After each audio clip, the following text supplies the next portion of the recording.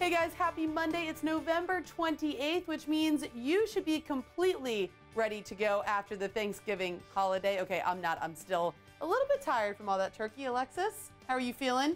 A little bit sleepy. Okay, well, let's refresh a little bit things that you might have missed last week while gearing up for the holiday. How about Bryan being named the Web.com Tour Player of the Year? There really was no other decision, right? He was a three-time winner, got that automatic promotion.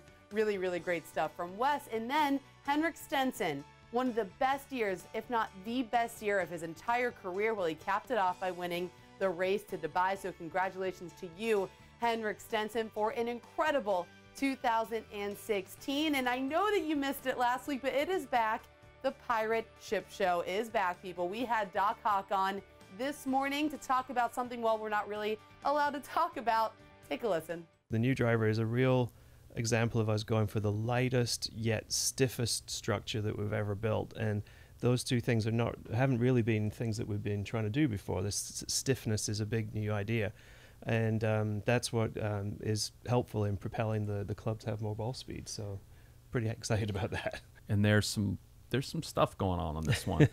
Of course, you can hear that full podcast if you click the link right above me, but that is a wrap for Monday. I will see you right back here tomorrow morning.